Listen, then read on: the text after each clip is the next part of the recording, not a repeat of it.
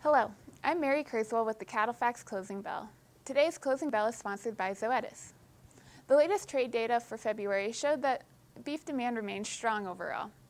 Beef exports came in 46 million pounds, or 9.2% above a year ago, but were below the forecast due to a large decline in exports to South Korea. China continues to be a strong export market for the U.S. beef, with exports coming in 96% higher year-to-date compared to 2021. Beef imports have remained elevated so far this year, at 49% above a year ago. Most of the increase comes from larger imports from Brazil, though other countries such as Mexico, Canada, and Australia were also elevated. February did show signs of slower imports, but high domestic beef trim prices will continue to support the imports.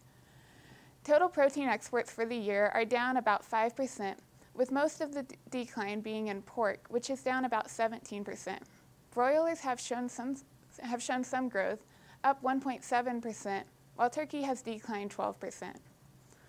Although broiler exports have remained strong, the U.S. poultry industry continues to struggle with the spread of avian influenza, with an estimated 1.8 million broilers and 1.5 million turkeys affected so far, and further spread expected in the next few months.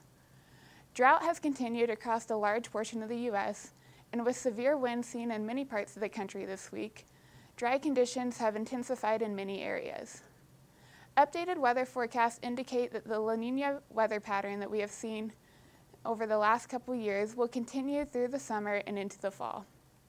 This means warmer, drier conditions in the southwest and somewhat cooler, wetter conditions from the northern plains to the southeast. In this week's markets, active fed cattle cash trade occurred in the north at 138 to 140 live and 222 dressed. That is steady with last week. Moderate to active trade also developed in the south at 138, which is steady with the prior week. In the boxed beef complex, the choice cutout moved 261 higher, while selects closed the week 212 softer.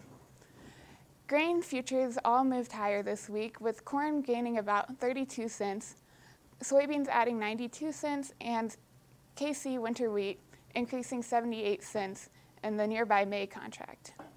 With domestic and global supply in question, the grain market continues to see wide trading ranges and a lot of volatility.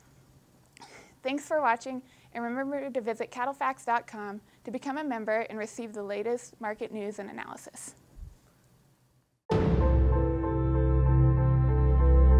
Over 10,000 years ago, mankind first domesticated cattle. At this exact same time, cattle domesticated us. Our two species have worked together and taken care of each other for centuries. Zoetis is today's advanced answer to that ancient bond. We help make it stronger, healthier, more robust. We are born of the bond.